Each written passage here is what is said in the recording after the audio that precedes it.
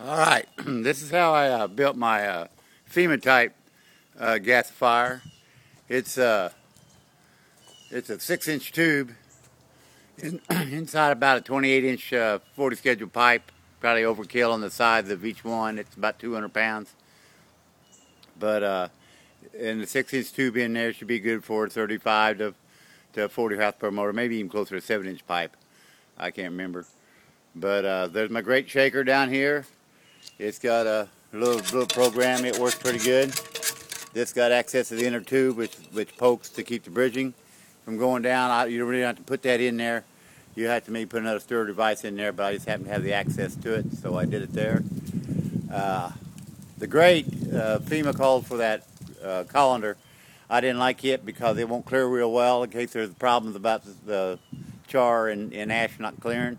I put a flatter one in there, so if you need to clear it, just shake the heck out of it and you can clear it, and that will keep your fire from migrating up the tube, because most of your action and your heat will be from the bottom right here to about 7 inches up. Right in here will be your hottest part. My outside temperature probably is 500 degrees Fahrenheit. Usually operate mainly around 475 to 500, but it will get up to 700. My low temperature gauge goes to 600, so I pegged it out a few times, but things started getting pretty hot at the end. The gas didn't really turn more blue even at that temperature here in this FEMA type. Then the gas, I'll have a feed hopper on top of this one of these days, but I like to feed it by hand right now. Now the gas comes out of this tube, snakes around a little bit, just kind of cools it. That's just exhaust pipe, flexible exhaust pipe that goes down in the bottom of this cyclone filter, which is a backyard put together kind of deal, which works kind of good for the big particles. And then I got sawdust in the top part of this to help get rid of the dust, which dust is still getting through because it's not a high-tech deal.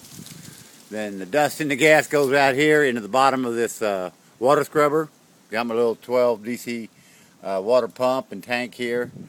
And then that big brown pipe coming out of the bottom of the filter where I vent my gas out on startup, pulled out by a 12-volt DC inline boat blower. It's plastic though, so make sure where you put these little plastic blowers, there's no heat, but it's only about 90 to 100 degrees out here, so we can handle it. Hadn't burned up yet. Then inside that sprinkler system is a little misters coming from a water tank with a bunch of furnace filter in there to help stop the dust and slow stuff down. Anytime you make gas turn a direction or change direction or stop it, it helps clean it up a little bit. The water gets pretty nasty with the dust and maybe some tar, but I think my old eating bugs will clean it up. They clean up pretty much stuff. They like the phenols and the creosote too, so they'll pretty well clean it up where it'll be safe for the environment. Then at the top of this tank there's a little bit more furnace filter but more sawdust. I got in there loosely packed in there, so it's not too big of a pull yet.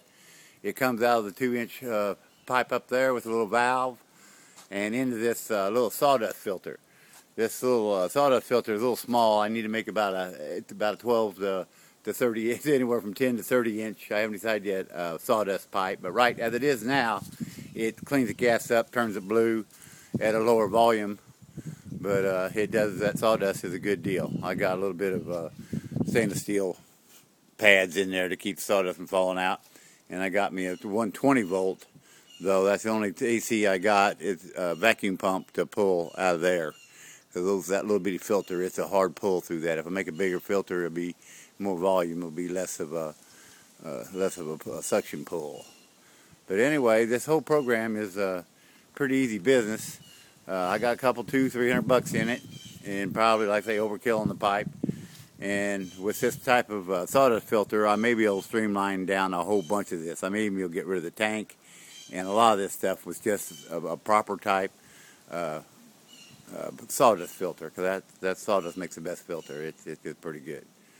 But the main thing is just don't shake your grate too much. I start mine from the top because I burn mine down all the time, all the way down to about 6 inches. Leave the charcoal, let it make charcoal at the very end, and they're easy to start up. Just don't shake the grate too much because you'll cause your own bridging problem, and you should have fun.